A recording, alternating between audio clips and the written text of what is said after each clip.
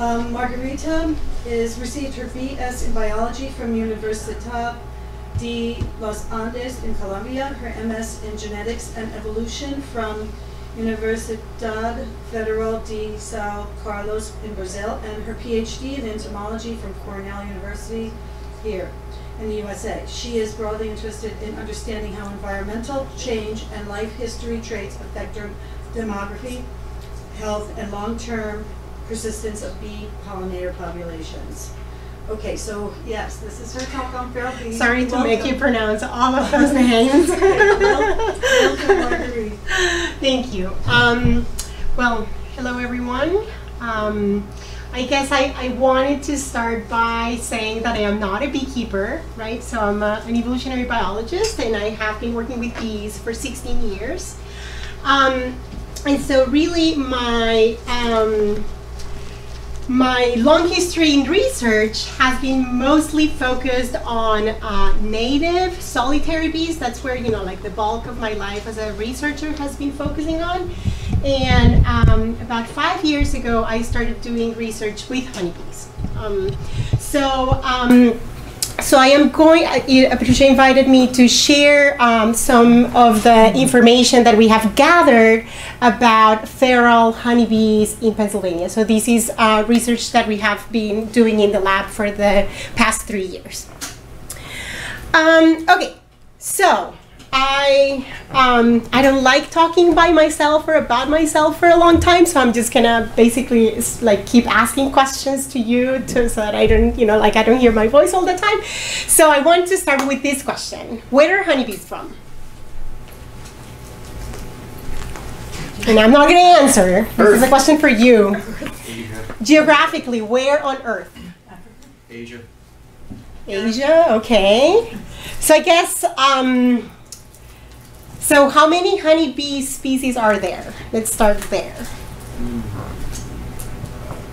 More than 3. More than 3, yes. Sorry, what? Less than 6. Less than 6. Almost, okay. So, there are 7 honeybee species, okay?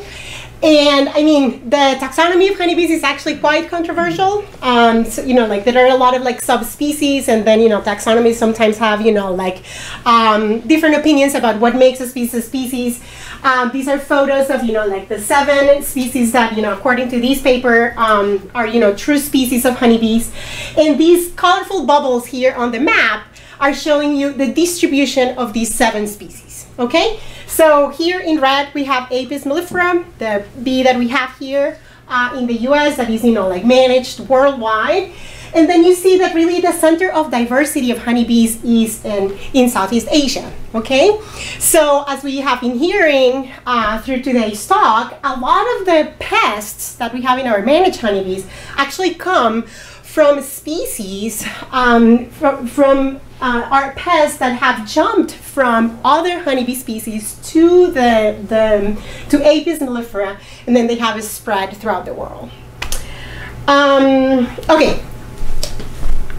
After that, so currently Apis mellifera is like everywhere, right, on the planet, but here on this map we actually see a little bit of like the specific region of the world where they are from, right? Like where they were, where they evolved, and before humans started managing and spreading them throughout the world, okay? So there are, Apis mellifera has, the native distribution is located in Africa, Middle East, and Europe. And on this map here, I am actually showing you where some of the subspecies of honeybees are located, okay? So I really wanted to like share with you kind of like these maps and these distributions because I feel like this figure shows you a lot of the diversity, the kind of like the native diversity of honeybees, and it shows you, if we think about, like where these bees evolved, right? It shows you makes you think about the diversity of conditions where they, like evolve, right? So if we think about climate, for example, we have, like wet tropical forests here, we have temperate areas here, right? Like, so if we think about all of the different conditions of this native range of honeybees, is quite diverse. Okay, we know honeybees were introduced into the New World in the 17th century, and then, as soon as these bees were brought into the New World, we know bees, they started swarming, they started moving into tree trunks, and of course, like what we call today feral bees, like it started kind of establishing, okay? So, so the reason why, so here in the native range, colonies that live in, like that in tree trunks are called wild, but because the honeybee is not native from the US, these colonies that live, in wild conditions are called feral because at some point in the past, they were managed, okay? So, so that's why we call them feral. And after the arrival of Varroa, like the general impression was that a lot of these colonies that were living in these, wild conditions basically disappeared, right? Like the pressure of the pest basically killed all the colonies, and they were gone. So, so a lot of the research here in the U.S., of course, a lot of it, or like I'd say 99.9% of the research happens in colonies that are managed, right? And this is thinking about, like applications for beekeeping and basically apicultural research. But I am really interested in what is happening with these colonies that live in feral conditions. And this is what I'm going to basically talk to you about today. So why am I interested in studying feral honeybees? I just want us to like maybe brainstorm about some of the differences between managed and feral honeybees. How are they different? Feral bees are definitely treatment-free. They are treatment-free, yes. What else? They can build the structure of comb, whatever size and dimension and shape that they want. Sure, yeah. So that's thinking about, like the management aspect, but what other aspects of, like these feral colonies are different from managed colonies? So yeah, the nest structure is definitely different. What else? Hive density. Hive density, definitely, yeah. What else, Devin? Sorry, did you raise your hand? I would be guessing that they're more pure species because they're not being crossbred by beekeepers so much. Okay, so the genetics are, yeah, I guess maybe this is part of, I don't have that on the list, but yeah, that's actually a good point, like how the genetics vary. Okay, so those are some, and I don't remember exactly everything that I have here. But this table is actually from an article by Tom Seeley that was published in American Bee Journal a couple of years ago. He's all about Darwinian beekeeping. And like he came up with, like the table is actually way longer than this, but I just picked a few of the traits that I think are really interesting. So one of the things, and maybe this is related to the genetics point, right? One of the things is that if we think about, like the dynamics of these wild populations, honeybees are adapted to the local environment. And so if we think about what we just talked about, the whole species, right, is distributed in all of these regions, but it has actually differentiated into different subspecies that are locally adapted to the environment, right? And I feel like this is a lot of what we have been hearing about, and this is one of the reasons why we think that Georgia packages are really bad, or like do really poorly in the Northeast, right? Like there is nothing that we're doing to help the bees adapt locally to the environmental conditions of the U.S. that are quite different from like north to south, southeast to west. The other difference is that yes, the density is quite different, right? And so so this is a map from a recent study of feral colonies in forests in Germany, and so these are some numbers for you to have an idea. So there is 1 colony per 20 square miles in the forest, right? And in upstate New York, in the Arnold Forest, where Tom Seeley has his mite tolerant population, we have about 1 colony per 3 square miles, right? So the density of these colonies is quite different in wild conditions. Other things that are different is exactly the nest structure. So someone was talking about that. They usually live in smaller cavities. The colonies in tree trunks usually, I mean, always have this propolis coating that is not always present in managed colonies. And the cavity is, like the structure of the cavity is, quite different. So this is again from an old paper from Tom Seeley, and this is just a diagram of, like the cavity in the tree. And, like basically what I wanted to show you, where is the propolis coating? Where is that? Oh, the propolis envelope. So that's, like basically what they are outlining here around the cavity, right? And this is something that not always is present in many cavities. Okay, and I guess the last, they frequently swarm, and I'm going to come back to this point. But I guess the other thing that is different is that, as Robin was saying, these colonies are not managed, right? And so the colonies basically have to naturally deal with pressure from disease, right? Which is kind of like the foundation, a lot of the things that, like we have heard this morning about, like why we should keep treatment-free bees.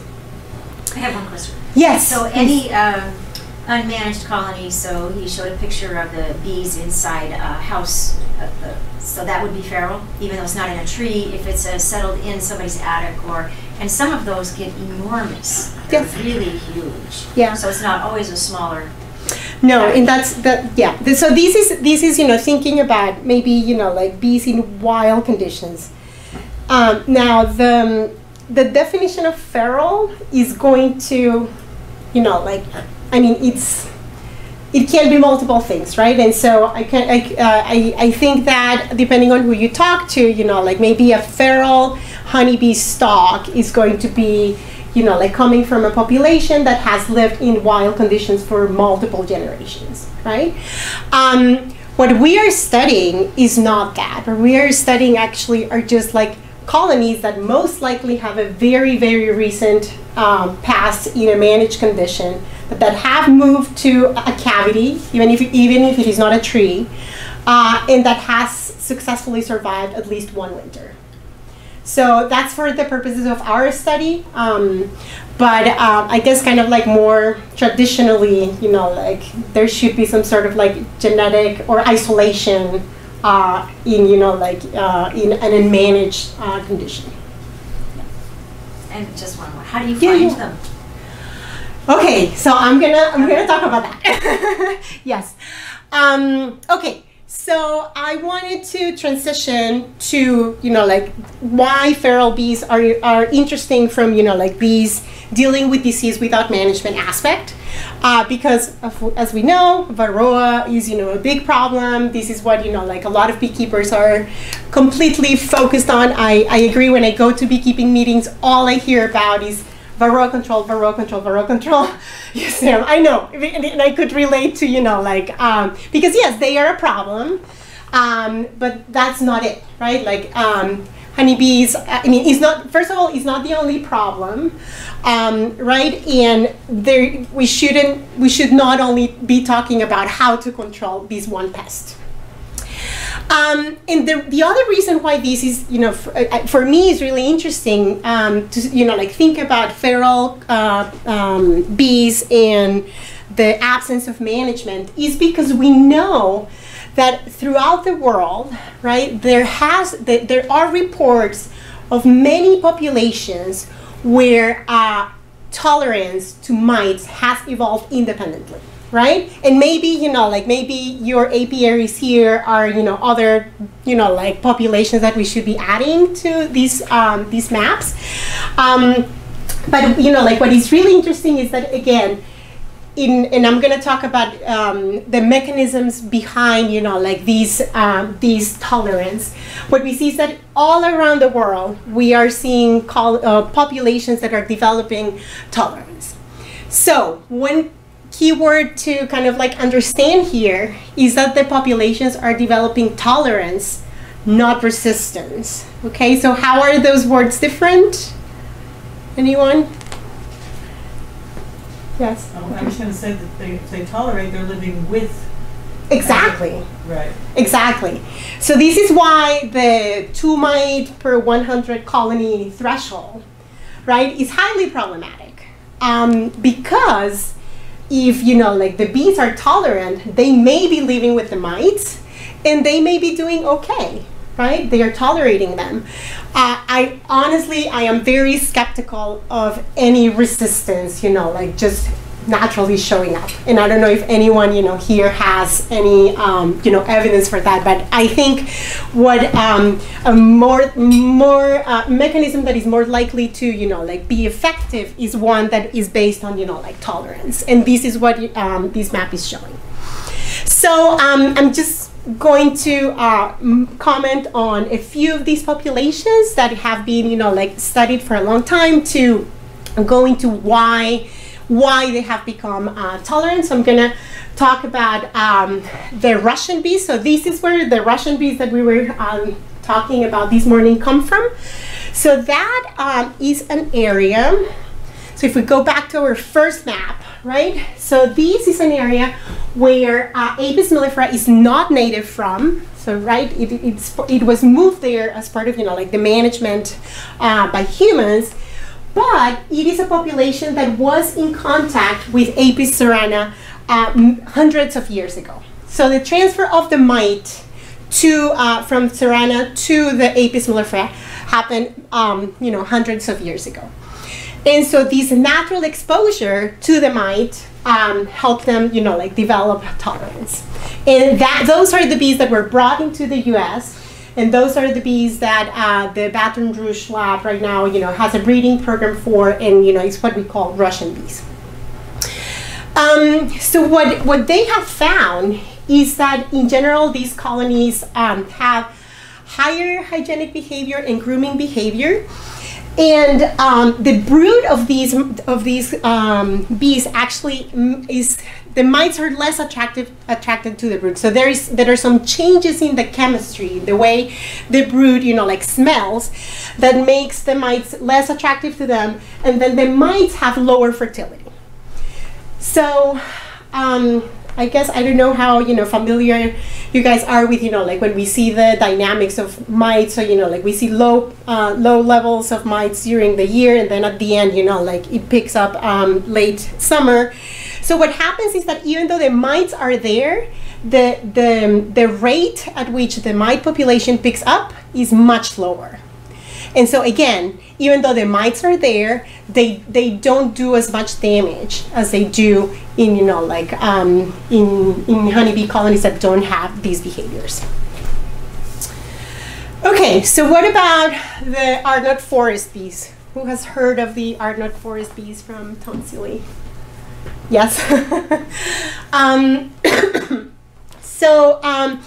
This is a patch of forest that is, you know, north of Ithaca, New York, where Cornell is. And Tom Seeley had been studying those, you know, like wild bees or feral bees before the arrival of Varroa. He had a map of where the colonies were. He had density. You know, he's a naturalist, so, you know, he knew everything about those colonies. Then Varroa arrived, and then about 3, 4, 5 years later, he decided to go back. And, you know, his prediction was like, well, you know, like these feral colonies are all gone because Varroa is here.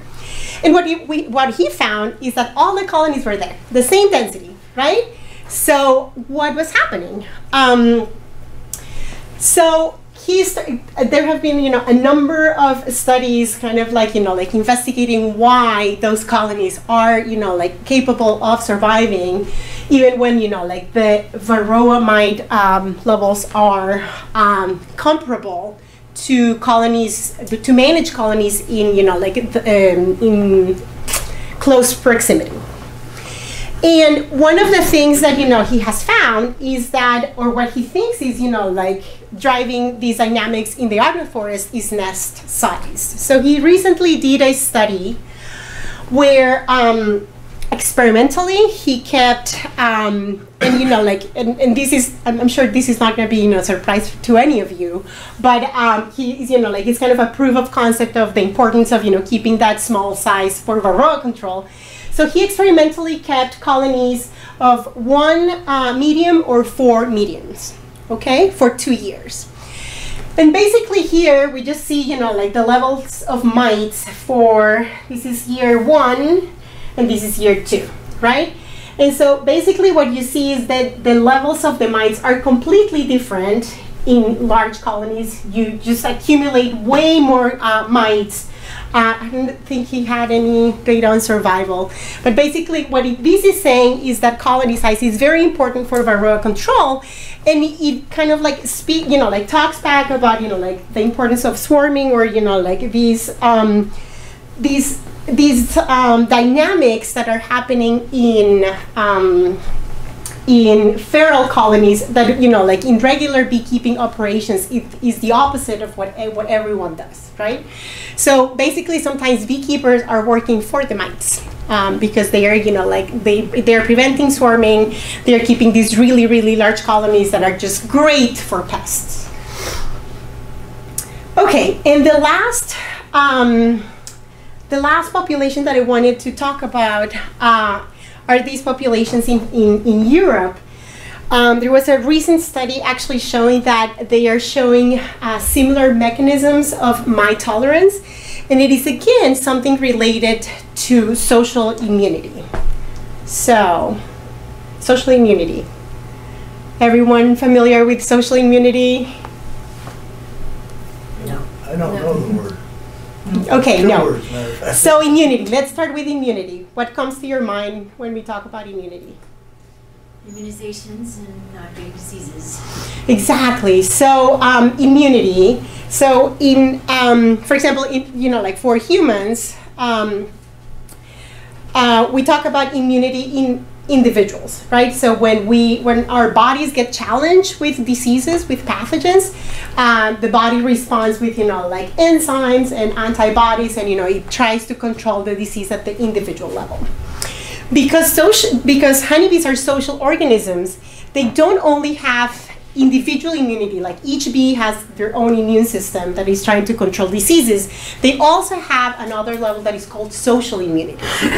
And these social immunity are kind of a group of behaviors that the colony uses to help to help prevent the spread of diseases or control diseases that are already in the colony.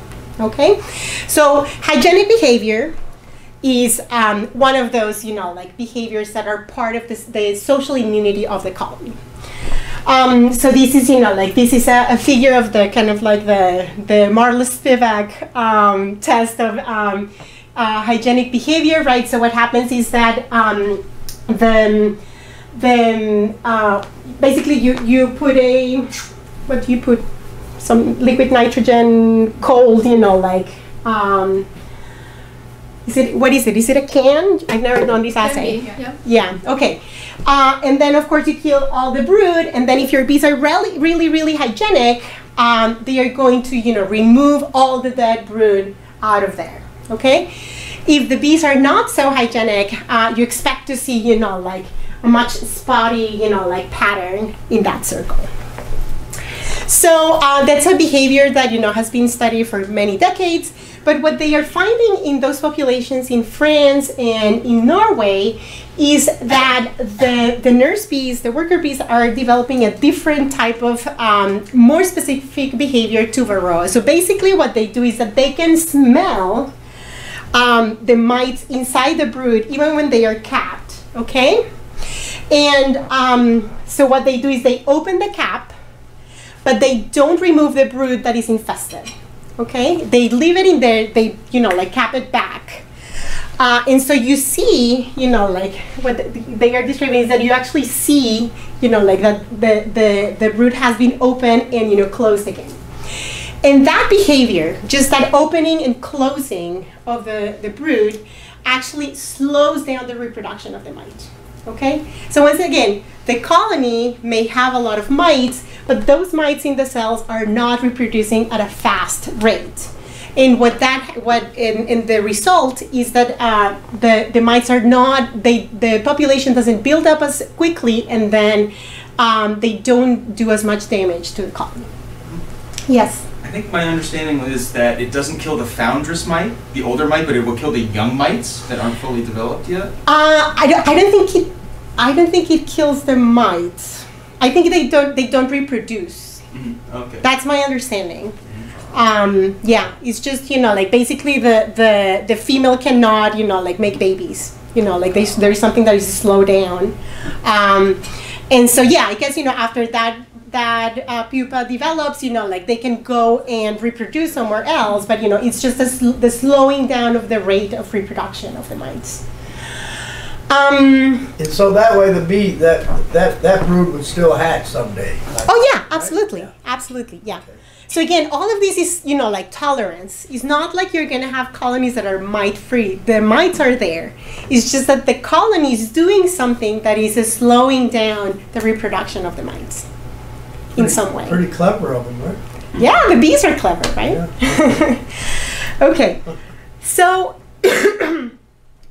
so like we could go over all the populations, but basically take-home message here is that if like what we have learned from all of these populations is that when there is no treatment and the colonies have pressure from mites, like they develop mechanisms of tolerance, right? And so what you would see, like Tom Seeley described, right? Like, or I mean, this is what he exactly, right? Is that like there is a crash, yeah, we heard this morning, and then like the population recovers and there is an stabilization of the population.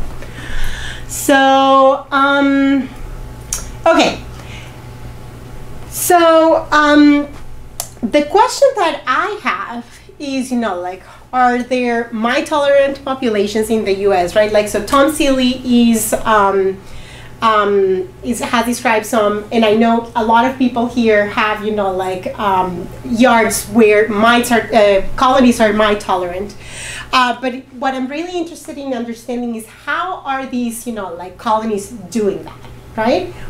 So what I showed you before is that in different populations different types of behaviors evolve, so I'm really interested in understanding what is it that our bees here are doing.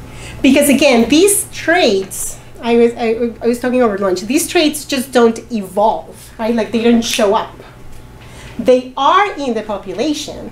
The problem is that they are not advantageous because of management, right? So when we are letting survive colonies that, where, like, where these mite tolerance behaviors are not advantageous, they are not going to increase in the population, right?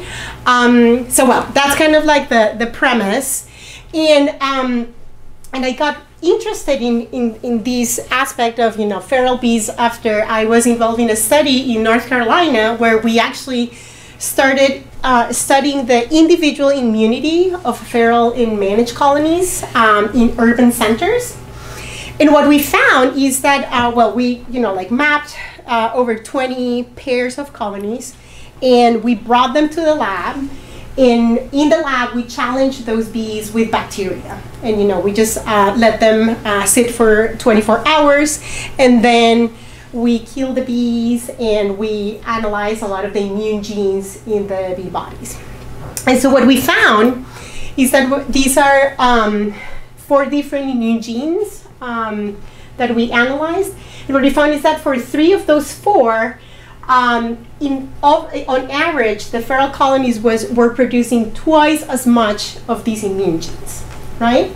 So So I am really interested in understanding the role of this individual immunity for, in, you know, like this whole story of the tolerance to mites. So, questions? No? Okay. So one thing to maybe keep in mind is that, so do you guys think that this individual immunity is, so if we think about mite tolerance and individual immunity, what do you think the role of individual immunity in mite tolerance behaviors or, you know, like mechanisms is? Yes, Nevin. Would it be in the resistance to the viruses that are vectored by the mite? Yeah. So that's what we're fishing. That's exactly what we're looking for. So we have this ongoing project for the past 3 years, and basically we are interested in understanding disease pressure. We cannot really count mites in feral colonies because we don't have, you know, like nice removable, you know, like you know, parts to, you know, like do washes or anything. So we do all of this in the lab. And then we are also characterizing the immune responses of feral and managed colonies with the idea of actually identifying traits that we know are advantageous from the individual immunity point of view and that can be then, you know, like selected for breeding purposes. So how we do it, so I don't know your name, sorry. Linda. So basically we are working with, you know, like beekeepers, citizens, you know, like we go to clubs, we you know, like we talk about this project, and then whenever anyone sees, you know, a feral colony anywhere, they go and fill out these form online, and then we follow up and we go and visit and do the sampling. Yes. Do you measure the propolis at all? Because that is comparable to their ability to protect their hive, like their immune system. Yeah, that's kind of external immunity. And so, yeah, that's definitely a confounding factor that we have. We're doing we're following up with experiments in the bee yard where, you know, we have the same environment. So yeah, I guess the question is, how does the environment of these feral bees, you know, like what is the role of that? That's a confounding factor right now in the study that we have, yeah. But yeah, well, and you know, like this is actually a study that these two people in my lab, Katie Evans and Chauncey Hinshaw, they are, you know, like the ones who have been collecting all the bees and doing all the lab analysis. But just to give you an idea, this is just the first year of data. I haven't updated this map, but we have, you know, received reports of feral colonies basically everywhere on the state, right? And we do see, you know, like some colonies die, but we know of at least, you know, like 3 colonies that have overwintered, you know, like 3 years in a row. A map like that in New York City, I'd put a box up. Yeah. Okay, so I am going to speed up because I promised that I was going to be only 45 minutes. So basically, you know, like we go out and we collect foragers, right? One of the things that we do is when people report feral colonies, many of them have some sort of relationship with that colony, so they don't want any disturbance whatsoever. So we just go with, you know, like ladders or really, you know, like long nets, and we collect foragers. We bring them to the lab, and then we do in the lab quantifications of, you know, viruses and immune genes, and that's what we look at. One of the viruses that we are investigating is the four-wing virus. You probably have heard about this virus that, you know, like is, it works synergistically with mites, and it is thought to be linked to colony losses. And we also, well, and, you know, I consider these virus to be an indicator of the level of mites in feral colonies, because we know that the mites vector these viruses. And the other virus that we are adding is, if you go to the Bee Informed Partnership website, this is the second most prevalent virus in the US. So we're also studying that. And then I just have here a list of, you know, immune genes that really, you know, like mean, these are kind of like general immune response. Those two are more targeting viruses. And so we just look at how much of that we have in the bees. Okay, so what have we learned? The next few slides, you're going to see a lot of these figures. This is data that we have collected. And so these are box plots. In blue, you're going to see the results for the feral colonies, and in red here is going to show the results of the managed colonies. And basically, if you see points, like higher, that means that there is higher amounts of viruses or immune genes, and lower means the opposite. So for viruses, we have found that, and this is the first year of data, we found that the levels of viruses are higher in the feral colonies, as expected, right? And we found very comparable results in the fall, so we didn't really see, like a very dynamic pattern in terms of the viruses. And so we think that these, means that the feral colonies definitely have a very high pressure of mites. We are not seeing this difference in other viruses. For example, that second virus, black queen cell virus, is actually comparable levels between the feral and the managed colonies. But what is really interesting is what we find in terms of survival, right? So these are colonies that died after the first winter and survived after the first winter. And these are the levels of the deforming virus, right? So what you see is that for the feral colonies, the colonies that had too much of that virus died. But then we had also colonies that had a lot of the virus and didn't die. The distributions of the virus look very different for the managed colonies, right? So probably because there is control for management of mites, the colonies that died were not associated with high levels of the virus. However, and this is just, like the next slide is just going to be for these colonies. The first year of data actually shows that the feral colonies are actually dying at a comparable rate, right? So again, going back to this morning's talks, this kind of like reiterates this idea that even when you're treating for mites, you're not really having necessarily better results in terms of losses, right? So that's precisely what we're finding with this. The second year of data shows something slightly different. So again, sorry, this is a lot of data. I'm just going to walk you through it. So these are the levels of virus for the feral and managed colonies. For the second year, we actually don't see a huge difference in the levels of deformed wing virus for that virus or black queen cell virus, which is very strange, because again, how is it that, where did the mites go last year? I don't know, but that's what we're finding. And of those colonies, we actually had higher losses in the managed group. Okay. So that's kind of like showing you, like how sick, how, like infested with pests and viruses are these feral colonies that have no management. And so we see that, like the first year, they were more infested with viruses. The second year, it was actually quite comparable. But what we're finding is that some of the immune genes are actually always upregulated. There is more of these immune genes in the feral colonies. And that is, we're actually finding a correlation. This is just correlation between the higher expression of those genes and the survival of the colonies.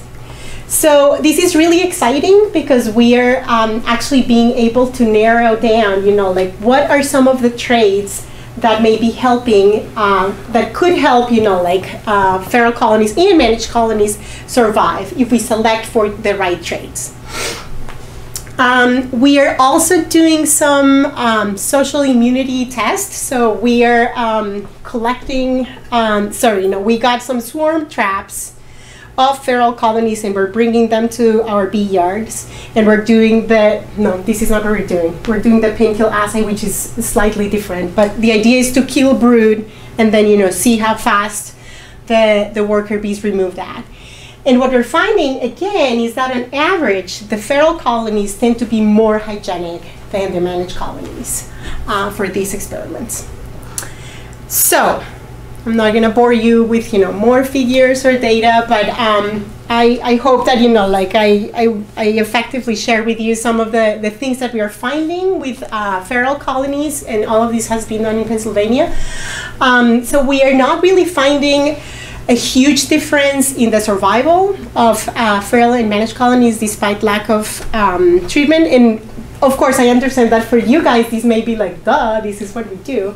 But for other, groups of people, this is actually quite shocking, right? Because everything is about the control of mites.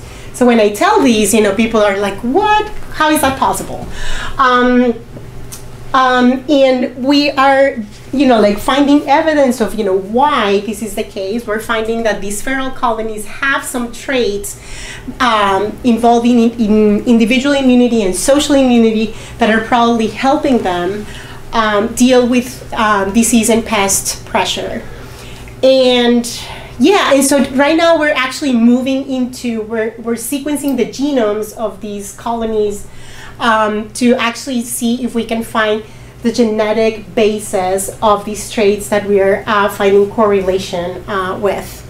And kind of like inform breeding program. So the idea would be to be able to develop an assay that, we can go to your bee yards and we can check the bees and tell you, well, actually these colonies have these traits that, could be good for a breeding program. So that's basically the goal of this whole thing.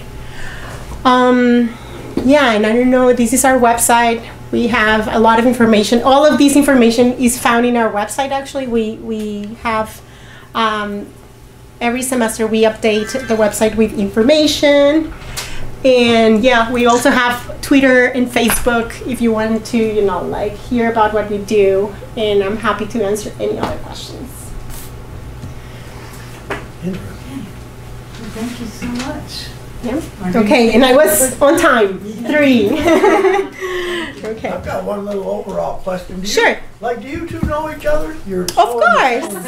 I mentioned her during my talk this morning. Oh, did you? I did. But I was just wondering, I think it seems like both of you, some of the answers y'all come up with can help the other. Absolutely, 100%. Yeah, I just wondered. We started working together because Robin went to my first beekeeping meeting talk. Robin was there, and we started talking, and we found a lot of common interest, and that's how we started working together. Cool. Well, thank you. Okay.